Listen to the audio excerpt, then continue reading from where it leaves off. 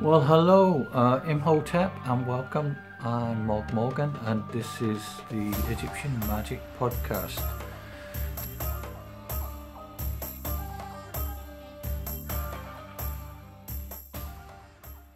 I'm talking about Margaret Murray, who's a famous Egyptologist, focusing on her material that is of interest from a magical point of view for those into Egypt. She's also quite well known, some would say notorious, as a folklorist, because during the First World War, when libraries were shut and probably wasn't able to go on into the field to do the Egyptology, she kind of got into a second interest, which was British folklore, and she wrote a number of very famous books in their time about witchcraft in Britain.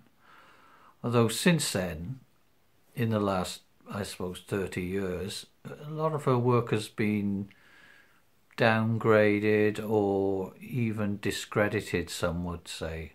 Certainly her views on witchcraft, although she was thought of as a great authority on witchcraft in her day, are not taken as seriously. And in some ways, maybe this has a kind of an effect on how they see her Egyptology, although in the Egyptology side of things, they may be vaguely aware of this problem with her folklore interest. Lots of Egyptologists of the day, including her teacher Petrie, were also quite interested in British folklore and published material on that. So it went with the territory, as it were, but mostly now people just look at her Egyptological work, although, as it happens, some of the folklore stuff, the folklore of Egypt, when she kind of brings them together, the folklore of Egypt, which is really what the big influence was, is actually quite interesting and useful to the type of work that I'm interested in anyway. So Margaret Murray, witchcraft, magic and occultism in Egypt is the stuff that I'm going to focus on, but I'll mention a little bit about how she kind of got into this. She wrote that someone, I forgot whom, told me that the witches had a special form of a religion, for they danced around a black goat. This is her writing in her biography, which is called My First 100 Years. She lived 100 years, just over. And this story about the European witches had been told to Margaret Murray about the same time as she went on a retreat to Glastonbury. She said for the sake of her health, and she heard, you could say, the call of the hornpiper. The first thing she wrote when she was in Glastonbury was on the Egyptian elements within what's called the Grail Romance. And if you look at those articles which do occur in Egyptological magazines, they stand up quite well. They're quite interesting, but they're mainly about Egypt and about the Coptic religion, which she was an expert on. So after she'd written this thing about the Grail Romance, several years later, in fact, she published this groundbreaking book, The Witchcult in Western Europe, in which she made the very startling claim that the witches of Europe worship Baphomet. Well, almost. As any Egyptologist would know, talk of a black goat immediately suggests the myth of the famous goat of Mendes in Egypt, Mendes being the Greek name for Djedet, which is a place in the Egyptian delta where they worshipped the god Amun, whose name means the mysterious one, which is rather good. Amun was actually a ram rather than a goat, although that confusion was common even in the classical world to confuse, even though they knew the difference between goats and rams. In terms of mythology or travellers' tales of the time in the classical Roman world, they often confused the two. I show you a picture of Baphomet, in case you've forgotten what he looks like. Baphomet is... Most of the material, I think, on Baphomet, the best material, it still comes from Julian Vane and Nicky Weird's book, The Book of Baphomet. It's this kind of strange androgynous image, sort of goat-headed deity with horns and, you know, making a strange gesture with wings, as I say, androgynous, cloven hooves sitting on a globe, I suppose you would say. There was a claim that in the book I mentioned, Julian Vane and Nicky Weird's book of Baphomet, they do quite a good thing on the history, right from the beginning of the cult of Baphomet in the Middle Ages, I suppose, the accusation anyway that people worshipped, the Knights Templar worshipped them, to the idea that the Freemasons worshipped Baphomet. And there were these pictures which turned out to be fakes of the Freemasons in France worshipping this kind of this strange figure of the Baphometic goat, which you can see from the picture. And in the first edition of Gerald Gardner's The Meaning of Witchcraft in the 1950s, which was a kind of groundbreaking book in terms of the revival of pagan witchcraft in Britain, the cover, the first cover of that book actually as well also has a picture of Baphomet. So the idea that Baphomet and the witches, they were worshipping this goat-headed deity in the Middle Ages. It's difficult to say how much of that is true and how much of it is kind of what you would call urban legend, and the legend of it is contributed by Margaret Murray's work really as well.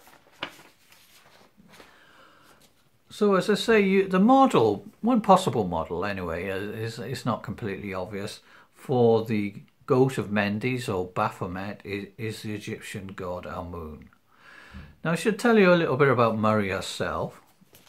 She began studying Egyptology on her own account in 1894. I should say that it wasn't that common at that date for women to be admitted to do degrees in these sort of subjects in British universities, strange as it might seem. But even so, within a very short time, it was acknowledged in publications. She was acknowledged in other people's publications, such as her teacher, Flinders Petrie, that, you know, that she was actually working on sites within Egypt, including the very famous site of Nagada, which was discovered by Petrie and was an ancient city, and lots of other amazing discoveries. I suppose at that time there was so much open field, so many things still to be discovered. This is in the kind of last bit of the 1890s and all the rest. This is before the discovery of the tomb of Tutankhamun. So I don't know if she ever actually did a degree, which is one of the things that people throw at her now, saying she wasn't that qualified. But she, you know, there were difficulties about her studying formally for the degree, and Flinders Petrie taught her anyway, and she was obviously thought of as quite a live wire, because she wrote a book and was teaching the Coptic language within the university fairly early on. So if you come forward a quarter of a century, when the Great War, as they sometimes call it, the First World War, was over, and Murray was able in the summer of 1921 to return to Upper Egypt and stay with the local mayor in Nagada, which is where this amazing discovery, which perhaps we'll talk about in another recording, because there's an awful lot to talk about just that, which was known as a Coptic town. It was dominated by the Coptic religion. It was a major centre of the Coptic religion in Egypt. And it was famous, as I say, for the discovery by Petrie, who's also famous as known as the father of archaeology. So Murray was there probably, or all these things together meant that she was an expert on Coptic Christianity and taught that language at University College in London. What Petrie had discovered at Nagada was an ancient citadel of a lost city, which initially, this is the strange thing, they didn't recognise. It was so strange, if you like, the stuff that they found. They thought, oh, this is not Egyptians, it's some sort of new race. So he had to, he's obsessed with this idea of new races and things. And if you think about, if you're familiar with Margaret Murray's work, this idea of different races and lost races and all the rest, in her second book, which is called on witchcraft, rather, which is called The God of the Witches, she speculates that the witches had a certain ethnicity, a special racial group almost, descendants of, she said, of the little people or descendants of the fairies. And I guess it is true that there's some sort of interplay between a belief in fairies and accusations of witchcraft in the Middle Ages and later times in Britain. So she was sort of on the right track. It's not a kind of completely preposterous way of looking at things. But her teacher, Flinders Petrie, he turned out to be mistaken about the idea of Nagada being the home of a new race. The occupants of the citadel at Nagada were the original Egyptians, the original indigenous Egyptians, although a different variation on the culture, which was sort of people thought was more well known. And that's an interesting lesson in itself, that Egyptian culture is not some monolithic thing. There were obviously variations within it. And as is well known, they turned out to be followers of the god Set, or Seth, who some later times saw as the archetype of the devil.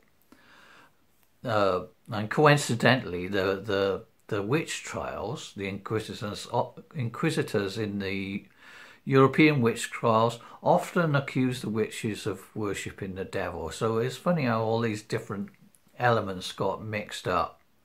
They found a god in Egypt, which seemed to be the archetype of the devil in later times. So this is very, very ancient stuff. And she studied the witches, and the witches were accused of also worshipping the devil. So I think it's fairly clear that her Egyptology and her folklore were kind of mixed up. And maybe this, in a good way, or in a way that wouldn't be uncommon, that people would look for traces of Egyptian religion from the pharaonic times within European folklore. That would be a thing to do, and that is a very contentious issue in its own right. So while she was staying at Nagada, doing her field work and discovering more things and getting to know the Coptic people, she was actually bitten by a feral black dog. And if you're interested in folklore and magic and just Egyptology, people tend to be a little bit superstitious, really. I think, or maybe it goes with the material. But it would be not an uncommon incident, but certainly in that part of the world, where there are quite a lot of wild dogs. I mean, there are quite a lot of dog bites everywhere, but certainly it's one of the things you do notice if you travel in the country areas of Egypt and the cities, in fact, that there are quite a lot of these packs of individual wild dogs, or dogs living wild, and that are of their own particular breed even. It's amazing to think that when she was doing all this field work, she was nearly 60 years old. And what she discovered, she was a great scholar in her own way. Whatever happened to her, these personal incidents and the stuff that she was researching, she was very meticulous about writing it down and recording all of her personal feelings and everything that happened. And this is, again, ahead of its time, really. Can be a tendency to kind of separate the pharaonic archaeology from the local population that are there, but often there is some sort of continuity, and you can learn something about the pharaonic material from looking at how people still do things. There's quite a continuation. Someone thinks that Murray was dismissive of magic itself, that she was sceptical about magic, but I don't know. Certainly in her Egyptological stuff, she isn't sceptical, and certainly in her encounters with the local population, where once you get outside of the kind of cosmopolitan Cairo area, it is quite sort of magic is definitely in the air. So her article about what happened to her is fascinating and erudite. And the second sentence reads that with typical understatement, you can imagine what's going on ahead. She talks about how many people die as a result of dog bites within Egypt. She says it's not huge. Well, it is. It's 15%, so it's not 100% fatal, but that's still quite a scary prospect. Especially if the dog is mad, i.e. rabid, and that is not uncommon as well, especially more common then. The interesting thing that came from this dog bite was that the locals offered her a ceremony, offered a piece of magic to deal with the effect of the dog bite and to make sure that she didn't succumb to some sort of... well, the thing is, they speculate whether she would, from the rabies or also from the kind of psychological effect of a dog bite in that circumstances, which again is very unusual, that people seemed aware of the possibilities, really, and they had a whole ritual structure in place to deal with this incident. It must have occurred to her that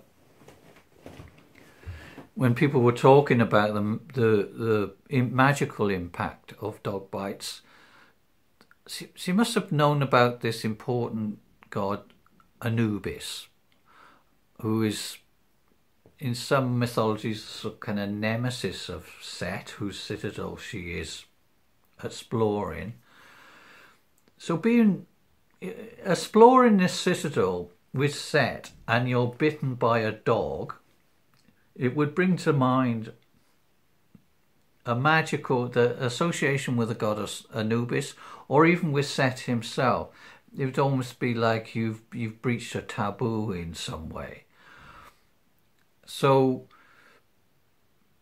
plus there's this idea that dog bites there have this psychosomatic element to them, where you may get rabies, but you may, just as dangerous, sometimes more dangerous, is a thing called false rabies, which is the kind of fear of it. The fear of it is more deadly in some ways than the kind of disease itself, which you probably haven't got, but just the fear of it might kill you, or might drive you mad, or into some sort of nervous breakdown. This is obviously, she's understating it, but it's obviously having an impact on her. She writes in her diary, within a few months, symptoms resembling the true disease may manifest. You may become irritable and depressed. He may say that is serious, and you may just go mad. You may have some sort of fit or whatever, be unable to drink. Just the fear of it, you start manifesting the symptoms, even though your temperature hasn't actually gone up, and you don't actually have the disease. So this is kind of magical stuff going on here. in connection, you can see why the locals kind of be aware of this, would kind of offer to help her out, because they've obviously seen this sort of thing happen before. Strange things do happen there. So although the wound, it's only a small wound apparently, she was shaken up. She was sufficiently shaken up that she took the suggestion of this special ritual, which is known as the Anbar Tarabo, seriously. She accepted. She said, yeah, maybe we should. You could say maybe she kind of thought, well, it would be interesting anyway to see this ritual taking place. They chose a special site for it to do the ritual, so it's a big deal. They chose an abandoned Coptic church, but they started off there, but that didn't kind of work out so well. So in the end, they went to the home of a local Muslim, because even though it's a Coptic city, it's a mixed city. There are Muslims and Coptic Christians there, and he had a nice big house presumably, and whatever, and he wanted to witness the whole thing as well. It was very interesting, and as it happened, most of the village wanted to come and see it as well, because it's quite a spectacle, quite a special thing. So she wrote about this in her biography, which is published, my edition anyway, in 1963, when she was 100 years old. And there's a shortened version, but there's a much longer version of it, which was published in the 1920s in an article in an early magazine called Ancient Egypt, which was the house journal of the University College London. As I say, the rite required the presence of 4 Christians, in which she said she counted herself as one, even though she was the victim. There's said, right, the rumour that she was, even though she may have counted herself as a Christian, later times she had a reputation for being a bit stroppy, or for actually cursing people herself. She cursed other people, so it is said. And people have seen letters in which she kind of, there's an account of her cursing colleagues. Usually she could certainly get very angry with colleagues about certain things. Also present at that rite, as I say, was the village headman, the kind of the Omda, and 2 Coptic priests as well. The same rite would also be offered to anybody, regardless of their religion or no religion, and Muslims would get exactly the same rite, and the same people have to be present. So the rite Anbar Tariba is supposedly named after a Coptic saint, although other than that name, there's nothing known about them.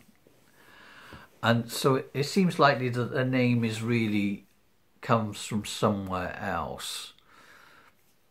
You can look at the biography of the saint offered along with the ritual, which, is quite long. You think it must be real, but one has to remember that this is really a magical technique, and in a magical technique, which you learn quite a lot about Egyptian magic and about contemporary magic from the way they go about this. You always have to have a story, the so-called historiola, the kind of history, semi-history type thing. In order for some of these sort of rituals to work, you have to have a story of where it had worked before, or how the ritual came into existence in the first place. And if you've got that, you can read that, and that tells you why you're doing the things you do, the ritual actions, and that somehow makes it more efficacious.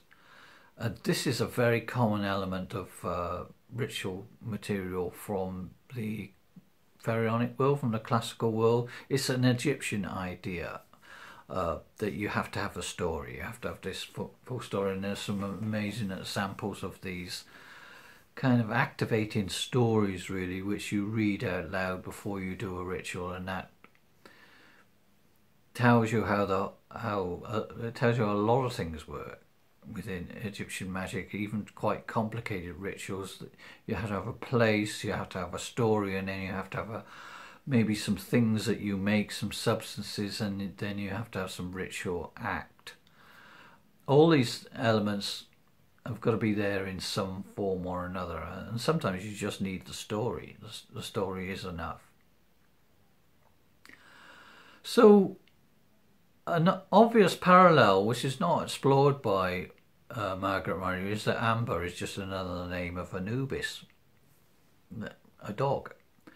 The hieroglyphic name of Anubis is very, very close, Amber, which is the name of the Coptic rite, to the name Anpu, which is the name you would pronounce, the way you would pronounce the name Anubis within the Egyptian language.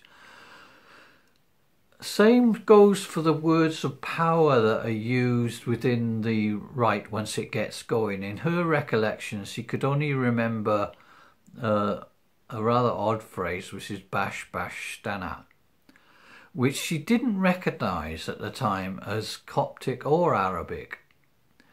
But if you're familiar with this book, the PGM, the Papyrus Graecae Magicae, which is an ancient collection of Egyptian magic, currently the object of a great deal of interest and study in the magical community and the academic community, then there's a word or a phrase, an Aramaic phrase, that occurs in the PGM, which is basim, basim, amba. And that kind of fits with what she remembers. So maybe it was Aramaic, and the PGM is very multilingual document full of all sorts of languages, often within the same ritual spell. So the rite is a very interesting piece of sympathetic magic, which up till then had not really found its way. Nobody had seen it. There had been accounts of it before, but nobody had actually ever seen it performed in the flesh. Although it was obviously a common thing, or not uncommon. It happened before. There's several versions of this in circulation. So, but perhaps for a Westerner or a scholar to actually observe it taking place, that was quite an unusual thing. You might call that immersive anthropology, in the fact that she's the actual subject of the ritual. It's one of the most popular rituals to have survived from antiquity, judging by the number of examples and references to it. There's even a copy of it in the Vatican Library.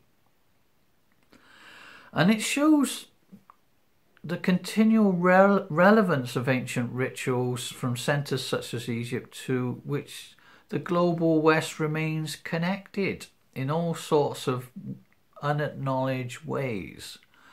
We might say that what is useful tends to survive. The rite, as I say, is described in several sources of the Coptic religion. Perhaps not often said when people talk about Murray. They usually call her an Egyptologist, which she was, but she was also, right to recall, she was also an expert on Coptic Christianity, and she taught at UCL. That was what she really taught. And the book that the primer, the reader that she put together for the Coptic language is still in use. It's still on the open shelves in the Bodleian.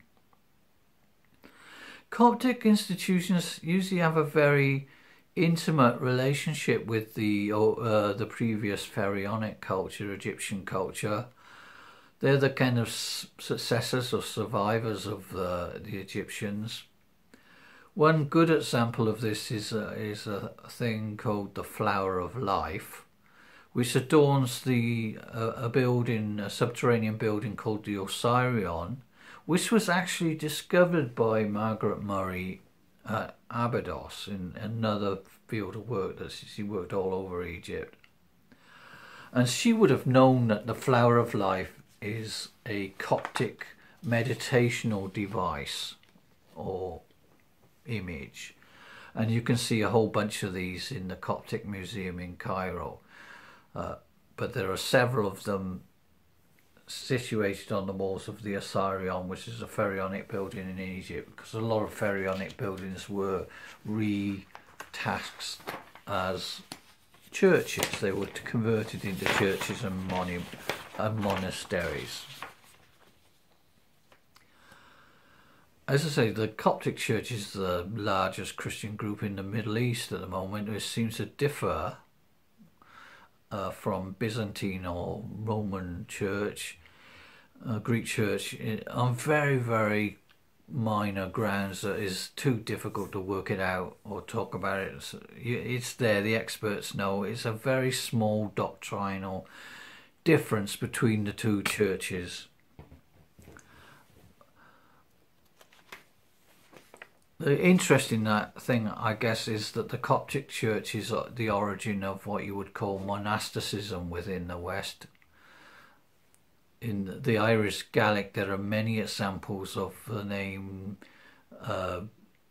with an institution they called a desert, or desert really, which means the hermitage or the desert. So it's likely that the Celtic monastic tradition has some sort of connection with the Coptic Church as well.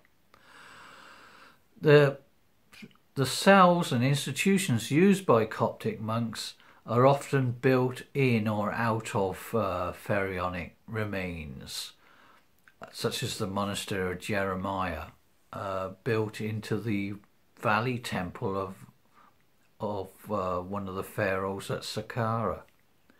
Most of that you can now see in the Coptic Museum in Cairo, which is an amazing place to visit.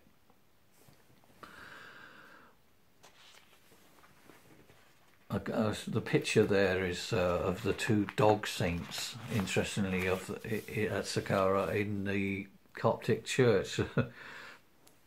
Another amazing subject is incidents of dog saints. Sort of half dog, half person, like Anubis, I suppose, within the Coptic Church. I wondered if there's something, reading all this, in Coptic Christianity which determines its attitude to magic and witchcraft. It's often said there's no witchcraft trials in Egypt in the way that they're kind of known everywhere else. You don't seem to get that, really. That sort of satanic witch thing, who are pretty much the victims in the European witch craze. So does Coptic Christian have, which has also been an influence on British attitude to witchcraft, remembering that the first Christian missionaries to the British Isles and Ireland were Coptic, so maybe the Irish thing is, I think there's not very many witch trials within Ireland. Maybe that's the influence of the Coptic Church and the missionaries there. As I say, the Copts, in many sense, the Coptic people are the original Egyptians, preserve many aspects of the pharaonic culture. And people, Egyptologists, have learned a lot from the comparison, how to pronounce, for instance, the Egyptian words would be much more difficult without the existence, kind of cancelled in antiquity, but the Coptic language, even though it changed itself in order to distance itself from the pagan world, it still kind of preserves a lot of the pronunciations, and it's been an important way in which people have reconstructed the pharaonic language. Certainly, this is, in terms of the word Heka, which we translate as magic, which is an incredibly important topic within pharaonic culture. This word Heka survives within the Coptic language as well, used for the same thing.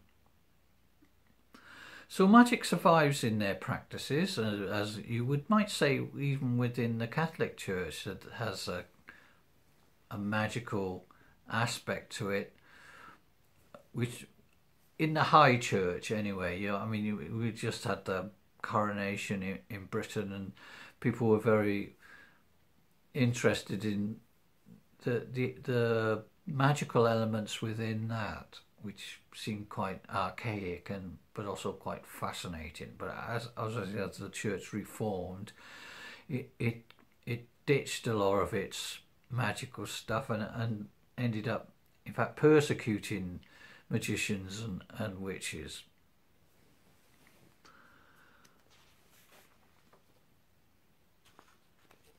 So the question of the presence and absence of witches is a complicated issue.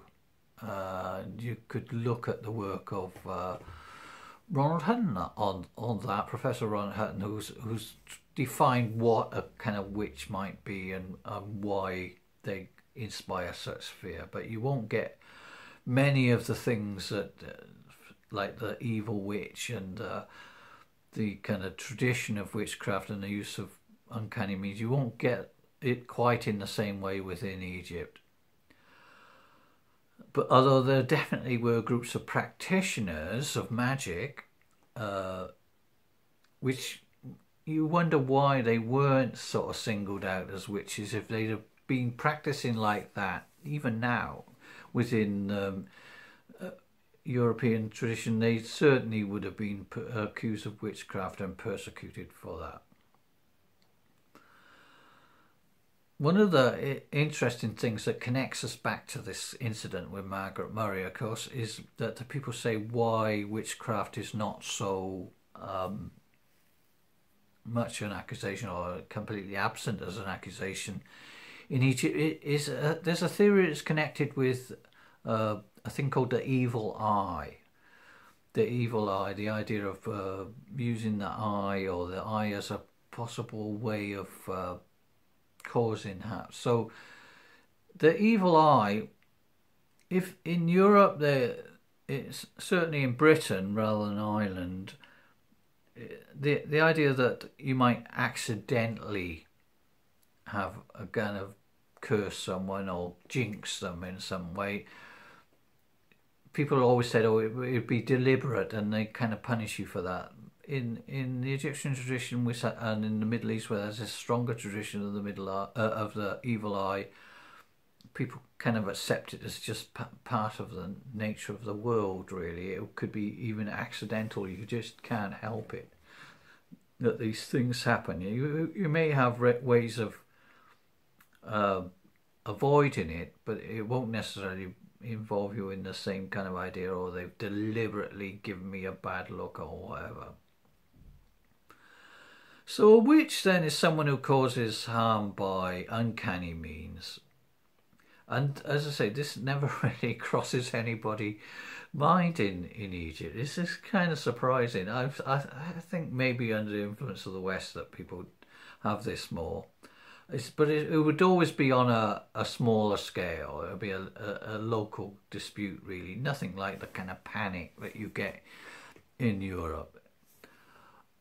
And anyway, there are lots of techniques from Arabic, Coptic, Pharaonic sources for dealing with this in a more rational way, I'd say, in a magical way. You do read in some areas of trials by ordeal amongst the Bedouin people, which is the nearest you could get to it. I mean, that's an unusual thing. So people who were accused of theft might opt for a kind of magical experiment to kind of prove their innocence, which is quite extraordinary. I've written down here sort of an island. So the alternative is it doesn't mean that the women aren't oppressed. Like I know the majority of witches were probably were women, but they weren't all women. But whatever, there's certainly a kind of battle of the sexes element to it in the witch trials. And maybe in Ireland they don't have it quite like that, but they still have a sort of a different way of getting at women. They accuse them of other things. Okay, so better get back, not get too distracted. Fascinating subject. So thinking about Margaret Murray again in 1921, just back in Egypt, having written her most famous book about witches, not about Egypt. This is the book, The Witchcult in Western Europe, and it was going to be just about to be published. I checked that, it just arrived in the Bodleian, and then she gets back to Egypt after, everything's going well, and what happens? She gets bitten by a black dog. I think she would have seen that as incredibly significant. Nobody could avoid it. It's like those chance encounters she'd had apparently years ago back in Glastonbury when she was searching for the witches. So she starts writing about that.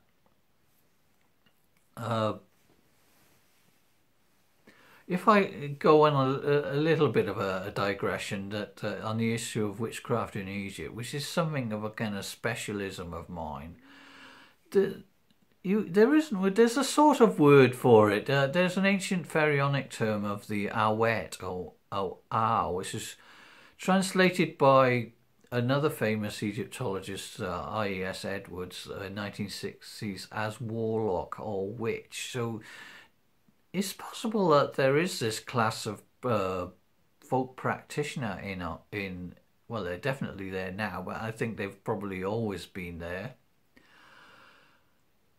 Was it, did he say that this is in the 1960s because he'd read Margaret Murray? You never know where these ideas come from, even with an Egyptologist.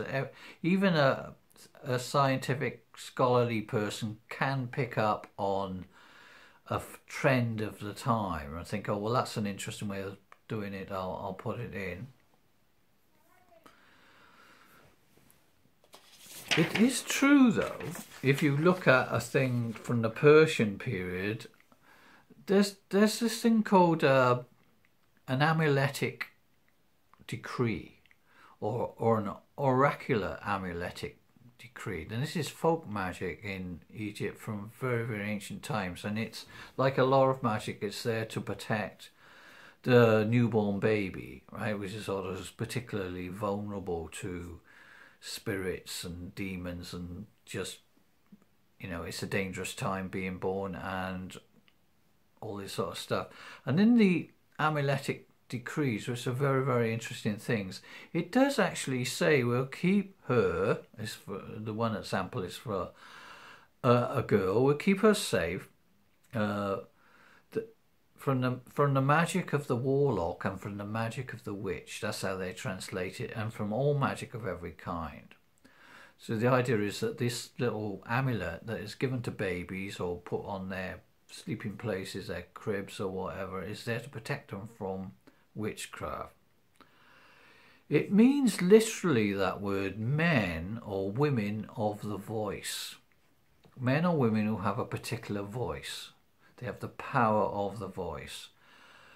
And you can see how that might translate as male witch or female witch. This idea that the words that you use can have this magical impact and can be quite dangerous to those who are vulnerable. So as I say, it opens up this possibility that there are certain men and women in Egypt who have certain innate abilities, or perhaps they can train for that. It could be intentional, as I say, it could be unintentional, and they have this ability to utter spells, or perhaps just the words they use, the unintentional, can cause harm. And you can't but think, if you know anything about Egyptian magic, that it's very much entangled in this web of language and of words, of getting the words right or getting the words wrong, or mangling the words. You use this thing that is essential element of magic, practiced by the gods in first instance, by kings, priests, ordinary people. Badly chosen words can cause harm, and it could be the use of the voice to enchant or mesmerize a person, to which babies are going to be especially vulnerable for obvious reasons. Hence there's a whole class of objects in existence from very, very ancient times in Egypt in order to kind of protect against these instances. So it's not, I sort of slightly contradicting myself and saying, well, there obviously is this magical stuff. There's a picture of the amuletic decree. I can't resist saying that the papyrus has survived, the papyrus is thought to be the length of they measure the baby, they take the measure of the baby, which again is the sort of thing you hear about in European witchcraft as well. They measure the baby, and then they make a piece of papyrus exactly that length, and then they write this kind of long protective spell upon it, and then they stick it in a little amulet and put that nearby. The actual amulet in the book, I was very interested in the book that this is published in. It makes a little drawing of the amulet, which is kind of interesting, with the Egyptian deities on it, and then they threw it away. They kept the papyrus, but the actual physical artifact, not being made of anything particularly valuable, was discarded. And in my time studying this material in archives and with librarians and all the rest, it's not an uncommon thing that material connected with folk magic is maybe recorded if you're lucky, but may not even bother translating the whole thing. It's only recently that people have taken an interest in translating some of these stuff, rather than just saying, oh well, it's just a piece of magic, forget it, it's not important, missing a trick. But the actual object itself, the piece of material culture, will actually be discarded. So that's why people think that the history of witchcraft and history of magic is got problems, really, because some of the kind of weird things that the early scholars, their own prejudices. They have tremendous lot of prejudices and puritanical attitude, which we kind of don't have so much now. But you can see in the record that the kind of things that they do. I mean, I suppose you could always point it out when they talk about people like myself, or kind of independent scholarly types practicing and researching magic. It's easy to point at them and say, well, look at the things that has happened in the official record, the things that have been destroyed or mistranslated or garbled there. So an awful lot of stuff has to be redone. I probably got a lot more to say about this subject, and I think I'm going to end on a short bit before I had a second part, because rather than rush this through, there's such a lot of rich material that Margaret Murray uncovered in connection with this magical folk tradition within Egypt, and it's something that I'm particularly interested in its sense of specialism, is to look at the folk tradition there and to connect it with the pharaonic one and use it as a way of throwing some light on this tradition that we want to revive. Or also it's kind of, people will say, oh, well, it died so you can't revive it. They often criticize pagans for reviving stuff that died out years ago and they've got no connection with, and they don't know all the secrets. But then you discover that actually it hasn't died out. There probably is a continuous tradition, and there are guides in existence to this. So we'll come back to it in a second bit. I'll just finish by saying that in this, as you know, serendipity, really, I think you have to use a bit looking at the articles that Margaret Murray wrote in this ancient defunct journal, Ancient Egypt. I think they only did a couple of dozen editions, and then it finished. And probably taken over by another kind of academic journal. She writes about the Coptic ritual New Year, which actually has a Persian name, not an Egyptian name. It's called Nowruz, which means New Year. So it's like all these different traditions are mixed up. But this points to the fact that these are continuations of ancient festivals, which is the importance of looking at Margaret Murray's material and other folklorist material on Egypt, and this blend of the two. It's connected with the rise of the Nile, with the inundation, a very important time, obviously, within Egyptian cosmology and culture. So she writes a little article about it, and Petrie kind of puts a little editorial note on it, reminds her that this term, the Neruz, and the Persian terms, is also applied to a local magical cult known as the Tsar. And it's obvious from this little interchange between Petrie and Margaret Murray, his student, that they're fairly familiar with this cult, which was only really first encountered by Western travellers who again didn't really know what they were seeing. So there's another film in the collection now of from the Egyptian Magick podcast on the Tsar cult, if you want to know a little bit about that. Just to show the difficulties of even researching this aspect of it, is that when it was first described by a learned professor, but of course he's also a Christian missionary in Cairo, and he says, look, within 30 years, I've come to know that all through the Islamic world there is an observance,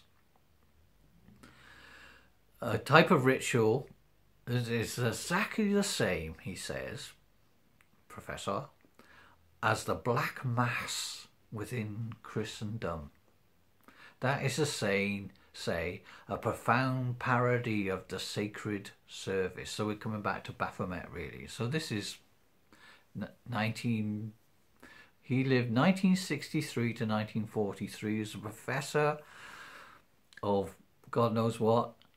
But he's able to say that they practice the Black Mass in Egypt, in the Islamic community. So, I don't know, take this with a pinch of salt. But they're talking about a magical exorcism tradition that has survived from Egypt into the Coptic and just the general population. But this is what we have to navigate around, I suppose you say, the prejudice and the bias of these. So I've got a little bit just to wind up. So next time I'll go in great detail about what Margaret Murray has discovered in terms of this amazing surviving magical ritual and the effect it had on her. And as I say, I do refer you to the Tsar cult. Murray says that whenever a woman is inflicted by any illness, the Tsar is usually blamed.